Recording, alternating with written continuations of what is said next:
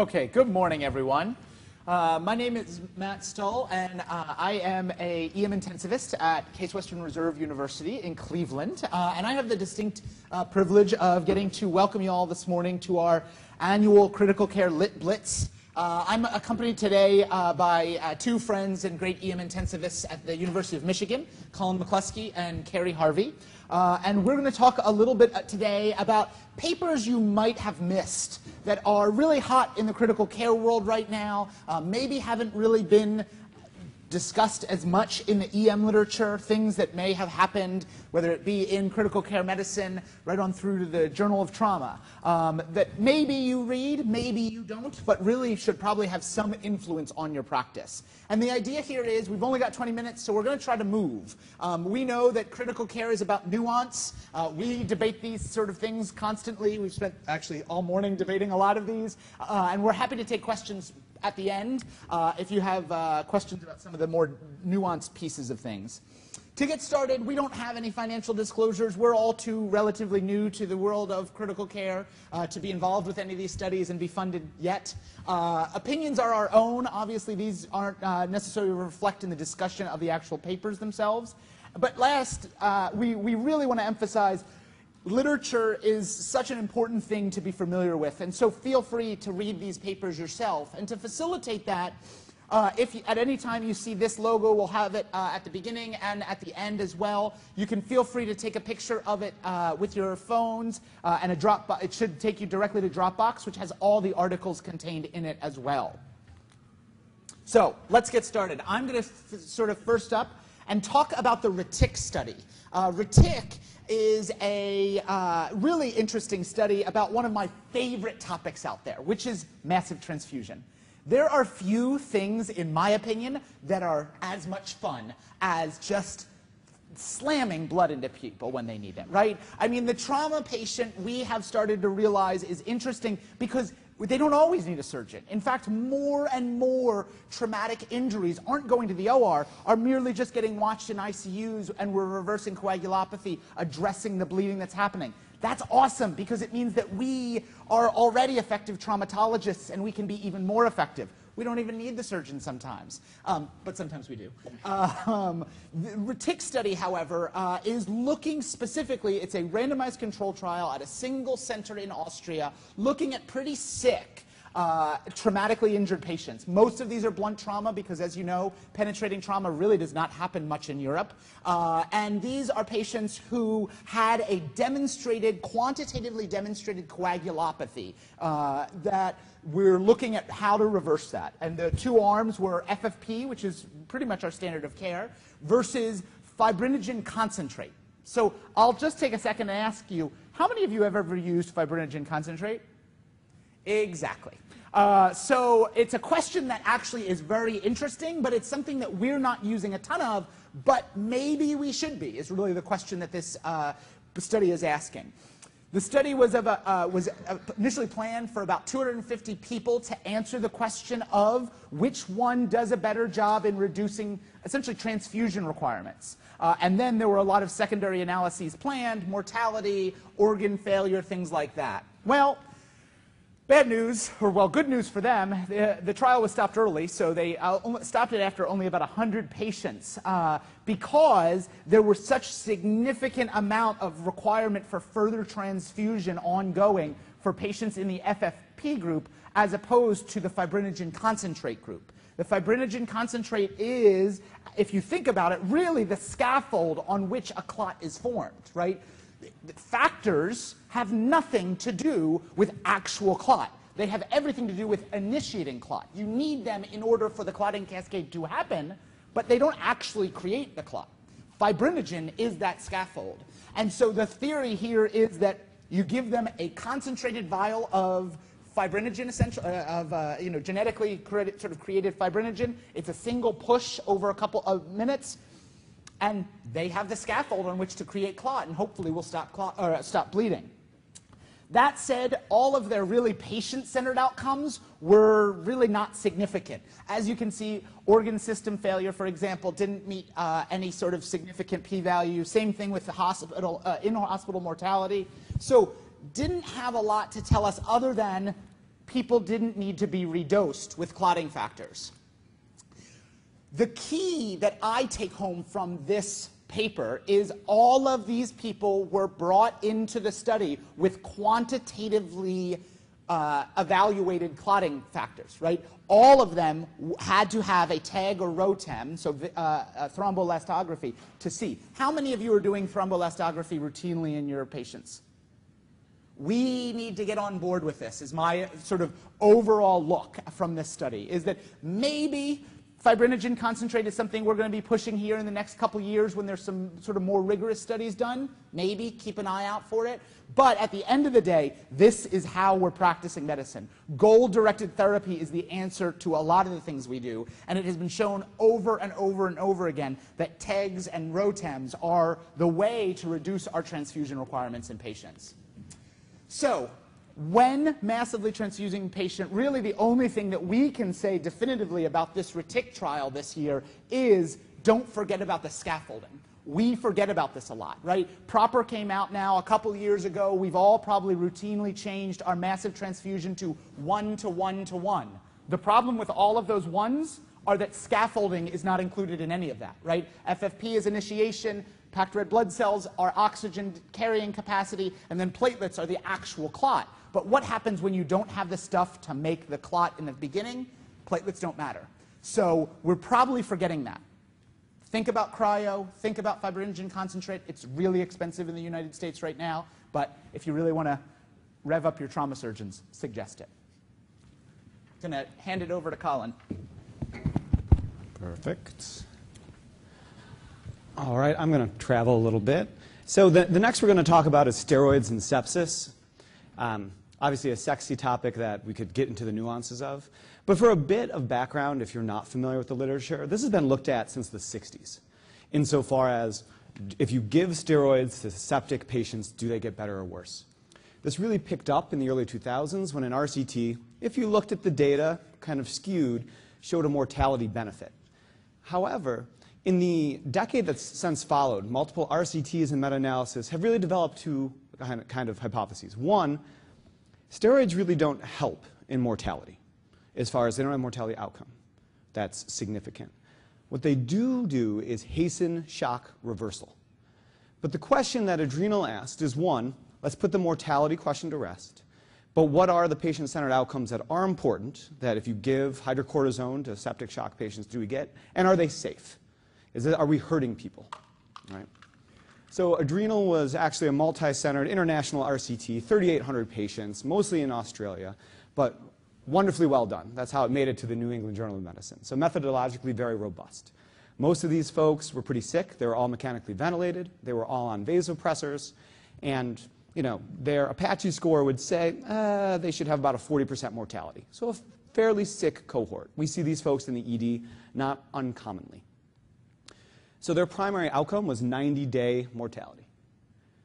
So what I will show you is that there was no mortality difference. Both were around 27, 28%, which is totally consistent with the body of literature we've had since the early 2000s.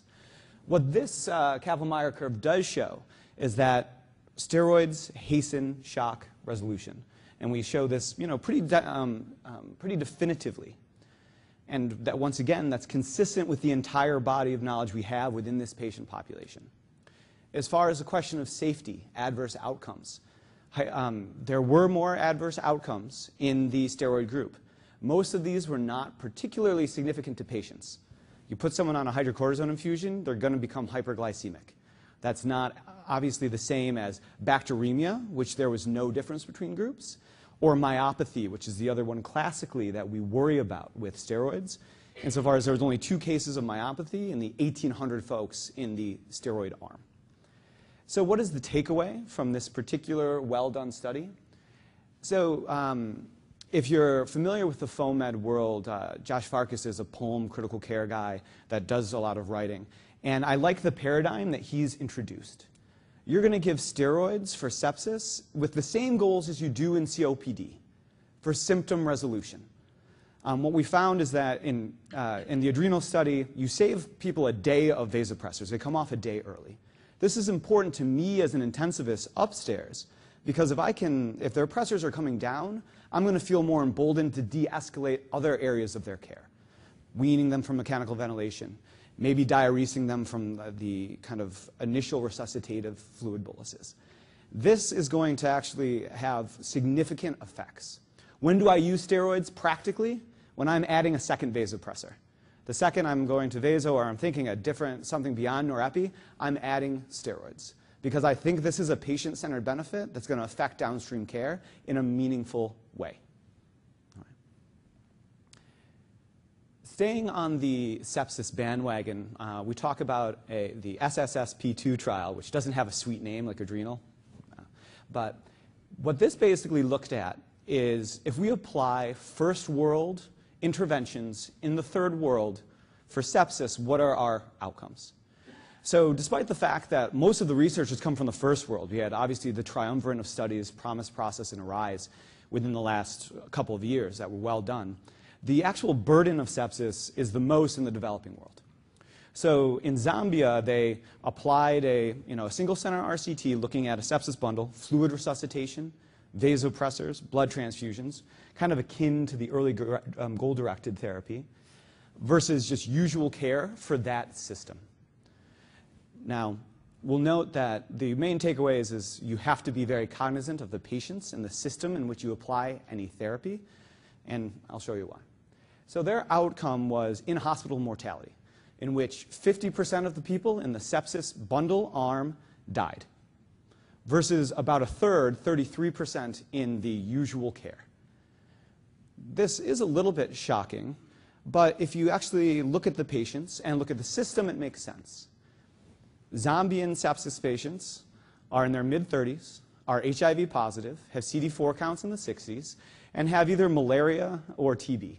That's probably not the population that you're taking care of at your institution. Also, all but one of these patients, there's about 200 in it, were treated on a medical ward, not in ICU, and not with mechanical ventilators available. Right? So if you got into difficulty with, say, over-enthusiastic fluid resuscitation, you really couldn't salvage these folks. And as a result, they did worse. So what's the takeaway here? Why am I telling a bunch of people who practice in the first world in non-HIV positive patients about this particular trial? At the end of the day, there is no such thing as a free lunch in medicine. Every therapy we do carries legitimate consequences and benefits. And you have to think about both the patient in front of you and the system of care in which you work before you apply guideline-based or bundled-based interventions. All right? You apply a 30 milliliter per kilogram bolus to a malnourished Zambian, you're going to kill them. Similarly, you might get into similar trouble if you do that same strategy in someone with heart failure here in the States. With the new surviving sepsis guidelines of a 1 hour bundle with this 30 milliliter per kilogram, if you misapply it to the wrong patient, you don't think of the risk benefit for that individual patient, nor you don't have the system, positive pressure ventilation, to bail you out, you're going to probably hurt people. So whenever you apply evidence-based medicine, think about both the patient and the system in which you work, so you make sure that the interventions you have are, in fact, effective and not deleterious. Carrie? Thanks. Can you guys hear me okay? All right. So, 2 more studies. We only have a few minutes, so I'm going to go as fast as I can here. So the first one, this is the SMART trial, which is a companion study to SALT-ED, which I'm guessing many people in emergency medicine in this room have probably read that study, which I don't have time to go over. But SMART was done at the same institution, Vanderbilt, in the emergency department. And what they looked at was whether or not critically ill patients receiving either normal saline or a balanced solution, which was primarily lactated ringers, had better outcomes. The primary outcome was actually a composite of 30-day mortality, need for renal replacement therapy, or persistently abnormal renal function. So this was, again, another very large study of like 15,000 patients. if you got at least 500 mLs of fluid in the emergency department and were admitted to the ICU, you could be included in this trial.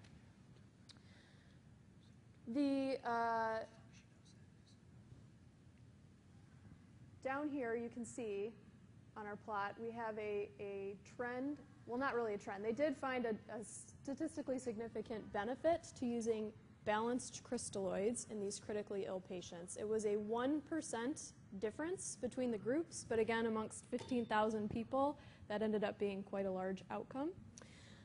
Interestingly, in the SMART trial, as compared to SALT-ED, the results were driven more by mortality than by the need for renal failure. So that suggests that the normal saline that the patients were getting could be affecting mortality in ways other than just acute kidney injury. Maybe it helps, or maybe it harms and modulates inflammation or hemodynamics, something that we don't quite understand yet. But again, this study is adding to a large body of evidence that normal saline can cause harm. We know of lots of observational studies that show us that normal saline is acidic. It causes a non-GAP hyperchloremic metabolic acidosis, and it can, again, hurt us in terms of hemodynamics, inflammation, and renal injury. So my takeaway from this, normal saline is what most people go to. It's what you grab in the bay. It's what the nurses automatically hang without asking. It's what you give without really thinking. But remember that fluids are a medication. Remember that there's never been a study that shows that normal saline is superior in any way. It's just always been assumed to be safe and okay to give. And now we have this growing body of evidence that tells us that a balanced solution, such as lactated ringers, would actually be a smarter choice in many critically ill patients. There are, of course, some caveats to that, which we won't get into the physiologic basis of that today. But for me, LR is actually my fluid of choice for the vast majority of patients.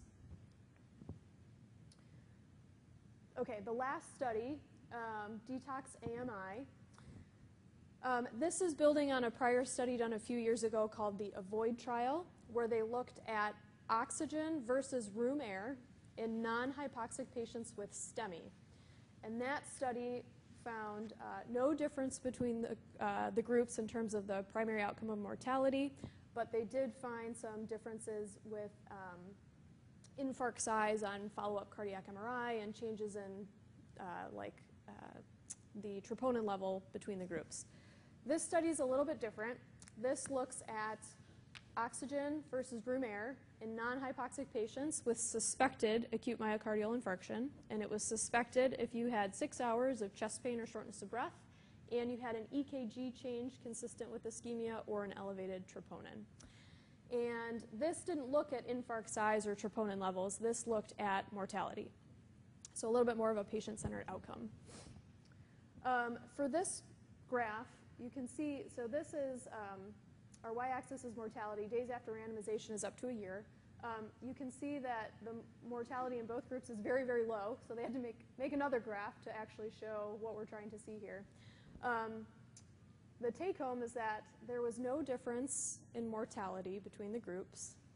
There were some secondary outcomes where there was a statistical significance. It was like need for inotropes was one of them, but kind of small changes between the groups.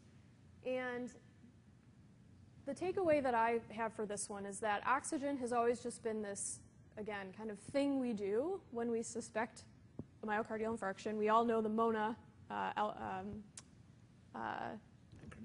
thank you, acronym, I'm sorry, forever. And there's still guidelines that recommend that supplemental oxygen be given to people. And the rationale is that if we have ischemic tissue, we want to get oxygen to that tissue. The caveat is that there's also been studies that show that supranormal levels of oxygen generate free radicals, and that can cause increased infarct size for myocardial infarction.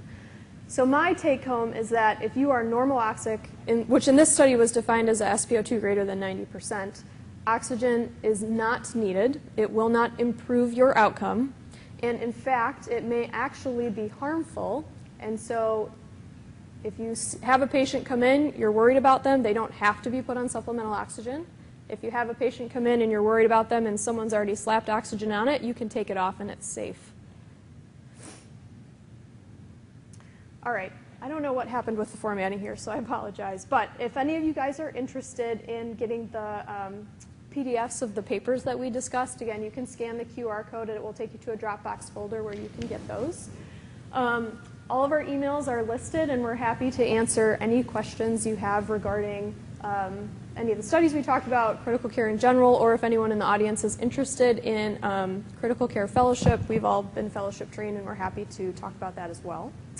That being said, we are pretty much on time. Are there any questions that we can answer? So we were debating before we came to give our talk about what's the next big study in critical care that we would all like to see. So I'm going to bat that over in our last minute here to you guys. What do you want to see come down the pipeline in the next year? Well, I mean, there are several studies that have finished recruiting and that we're waiting on results. One, if you were at the previous talk, is the effect of VV ECMO on ARDS, which is big in the intensive care world, probably less so for the EM folks, but that should be presented within the next couple months. The other is a sedation trial, the SPICE trial, that's going to like a goal-directed sedation, which is really dexmedetomidine versus propofol, and trying to dial in appropriate Richmond agitation scores and what the effects are in long-term mortality. There's been a lot of work done that the decisions we make in the emergency department, as far as both sedative choice and sedative depth, have legitimate downstream effects, and this is going to add far more literature kind of to that discussion. And I mean, the reason why this is at SAEM, the reason why we're passionate talking about to the emergency doctor that's not upstairs, is what you do absolutely matters and alters the trajectory of these patients' care in the first hours. And so we're going to get more information on how you can, affect positive change for the sickest patients you take care of. My answer would be, I want to see if Paul Merrick is the genius that he says he is on NPR. I'm a little flippant, or a lot, I suppose. But if any of you have sort of looked at this recently, the popular press has said we found a cure for sepsis, and it's vitamin C, steroids, and thiamine in what was a totally non-evidence-based way in 48 patients. So those of us that are heavy academicians that rely on the evidence are really eager to see the multi-center trial that is actually having trouble getting started because some places have switched entirely to giving this to all of their sepsis patients without any meaningful evidence whatsoever. And so I'm really eager to see this one. I think it'll be probably 2020 that hopefully we'll be talking about that one, but I think it will be very interesting. Yeah, and I'll add, mine is it's a subset of the PEDAL network, and it's called the CLOVER study. I'm not trying to plug my own institution, but Michigan is one of the centers that's doing this. It's a multi-center trial looking at